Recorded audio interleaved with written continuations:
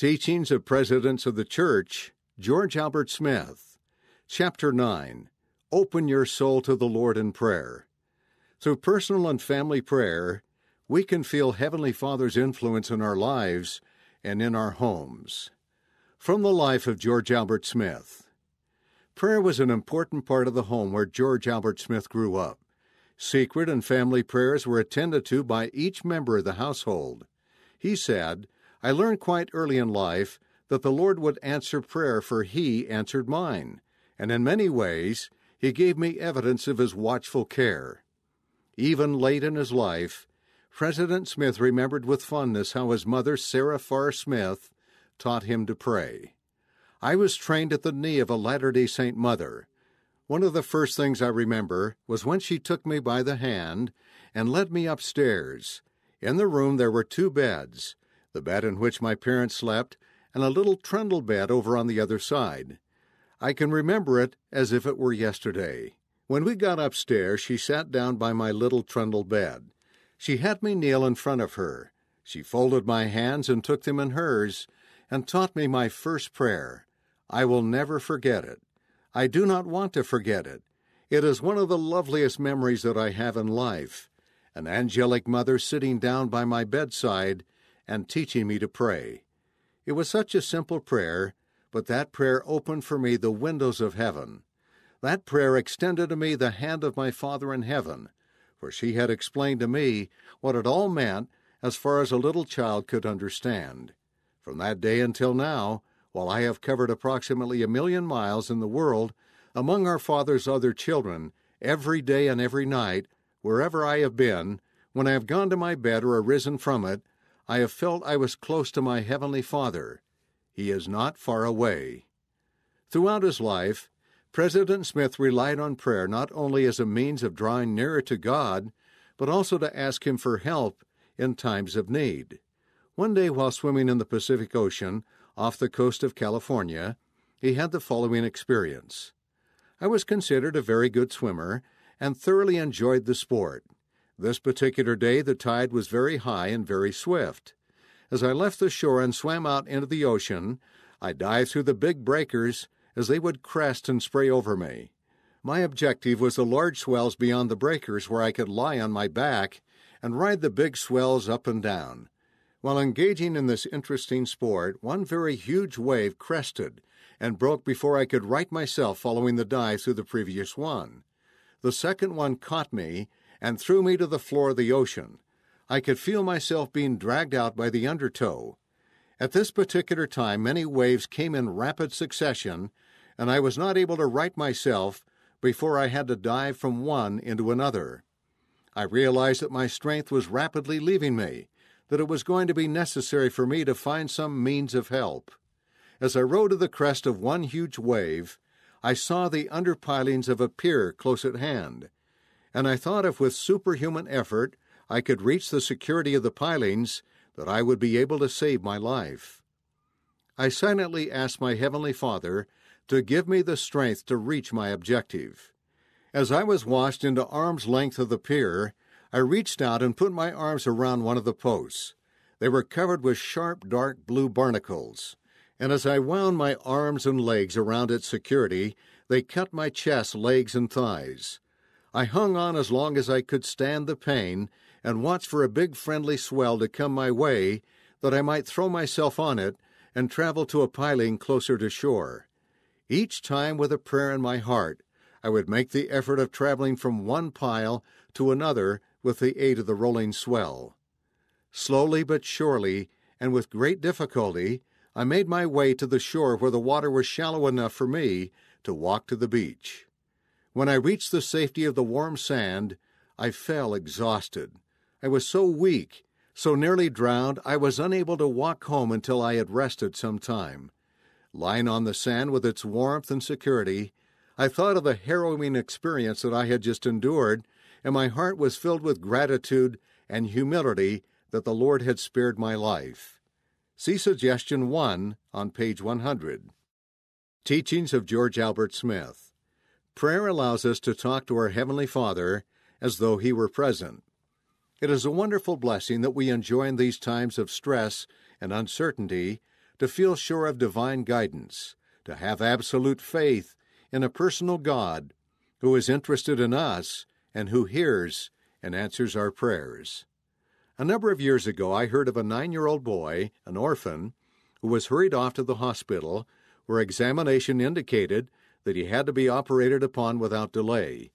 He had been living with friends who had given him a home.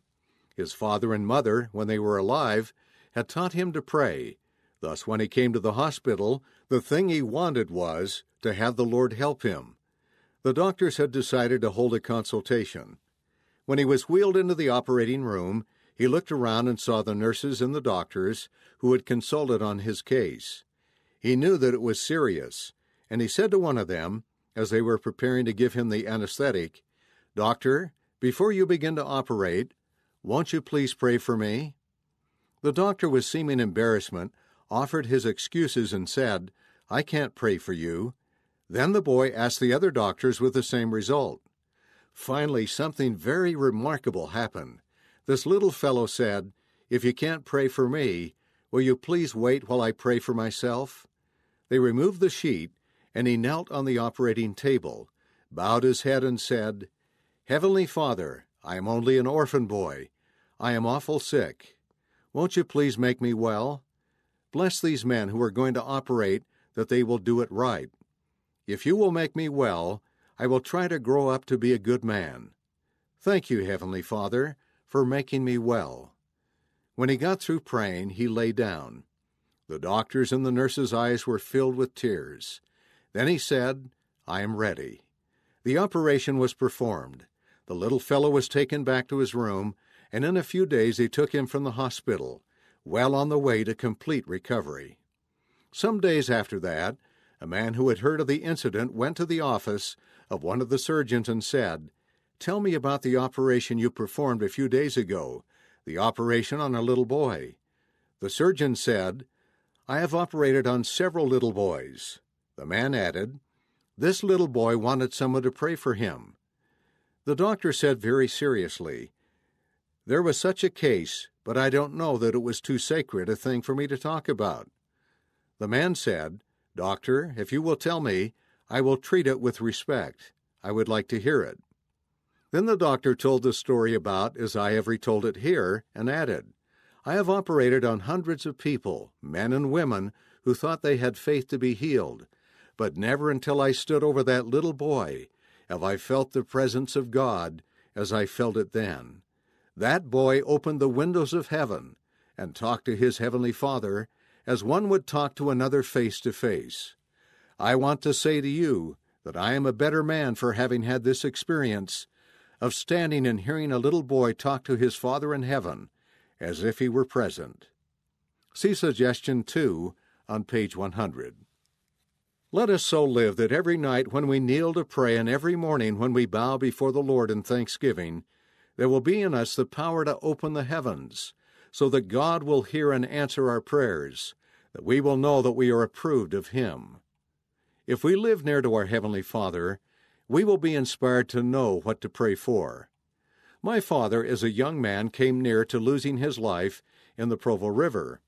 His father, who was at Salt Lake City, felt impressed to go into a room that had been set apart for prayer. He knelt down and said, "Heavenly Father, I feel there is something seriously wrong with my family in Provo.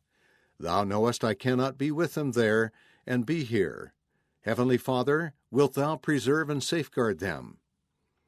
At the time when he was praying, just as near as it was possible to indicate by checking the time, my father had fallen into the river. It was at flood time. Timbers and rocks were pouring down from the canyon, and he was helpless. Those who were near saw his predicament, but they couldn't reach him. The turbulence of the water was such that nobody could live in it.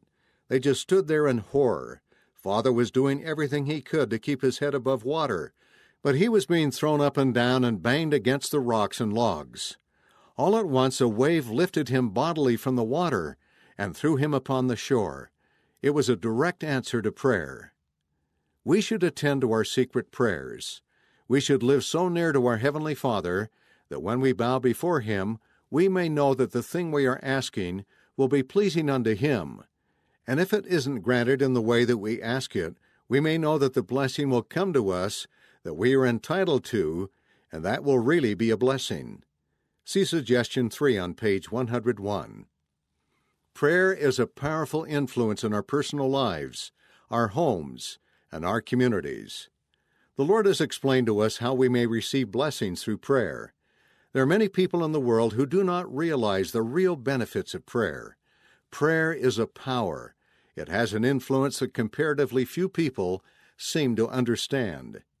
How many are there in this church who do not know that they have the right, the absolute right, to pray to their Father in heaven and ask Him to take from them their distress and lead them to contentment and happiness? It is strange that any member of the Church of Jesus Christ of Latter-day Saints should have to be urged to say his prayers, and yet there are some people who do not pray in secret or have their family prayers. Yet unless we pray, we lose the protection that prayer offers. See Suggestion 4 on page 101. I would like to emphasize this.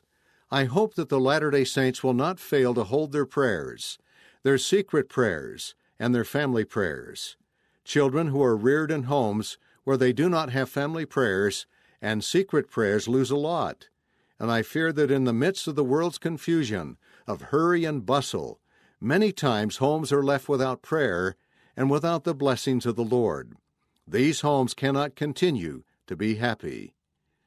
We live in an age when we need our Heavenly Father as much as they ever needed Him in any age. Do not put away from you the power of God.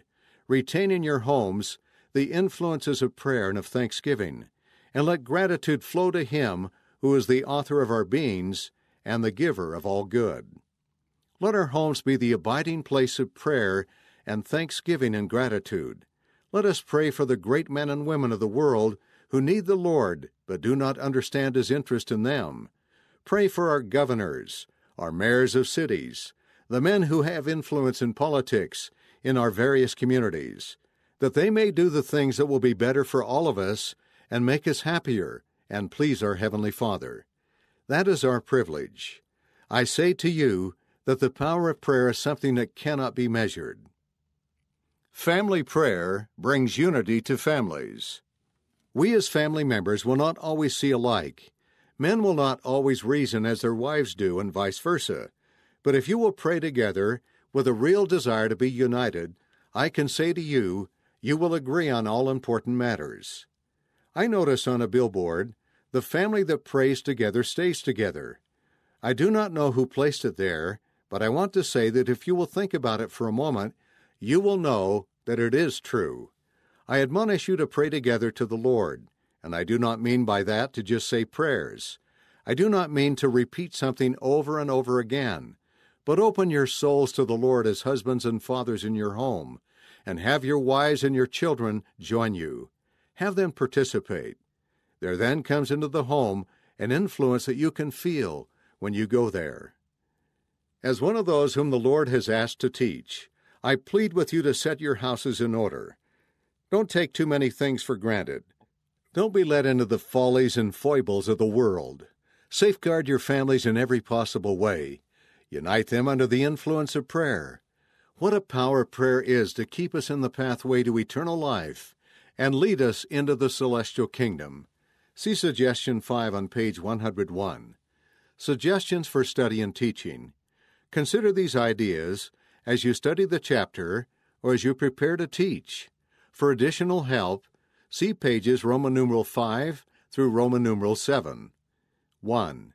In From the Life of George Albert Smith, pages 93 through 95, notice how President Smith's early experiences with prayer influenced him throughout his life. What are some effective ways to teach children about the power of prayer? 2. Review the story about the 9-year-old boy, pages 95 through 96. Why is it that our prayers sometimes don't feel like a face-to-face conversation with Heavenly Father?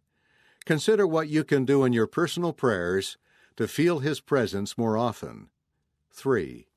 As you ponder President Smith's teachings on pages 97 through 98, think of a time when you felt prompted to ask for something in prayer.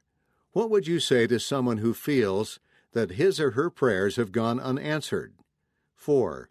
Consider President Smith's statement, "Unless we pray, we lose the protection that prayer offers," page 98. In what ways have you felt the power and protection of prayer? Consider sharing your testimony of the power of prayer with those you visit as a home teacher or visiting teacher. 5. President Smith taught that prayer will keep us in the pathway to eternal life, page 100. Why do you think this is so? What can families do to make sure they pray together consistently? Consider what you can do to make personal prayer a more meaningful part of your life.